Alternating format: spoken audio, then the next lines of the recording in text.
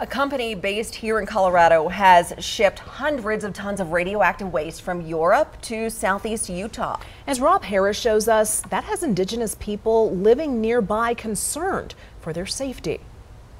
Members of the Ute Mountain Ute tribe say they're worried about their health in their home after learning the White Mesa Mill near their tribe has received radioactive material from overseas. We don't ever get notification on what is being trucked to the mill, which is a concern. Colorado-based Energy Fuels has contracted with a mineral plant in Estonia, which processes two metals that are found in electronics like cell phones. It produces a byproduct containing uranium, and about 660 metric tons of it have been shipped to the U.S., according to a recent state inspection report. There was no place in Europe that could accept this waste. According to the CDC, inhaling large concentrations of uranium can cause lung cancer, and uranium can also cause kidney damage if it's ingested.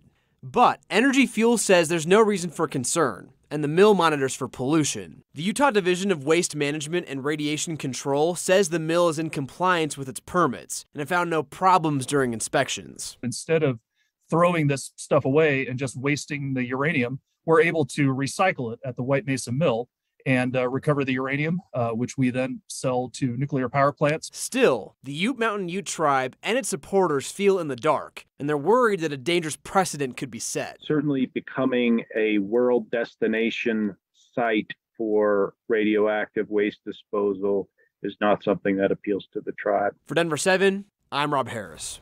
The Ute Mountain Ute tribe has received a grant from the EPA to create a study looking for any health effects for people living near the mill.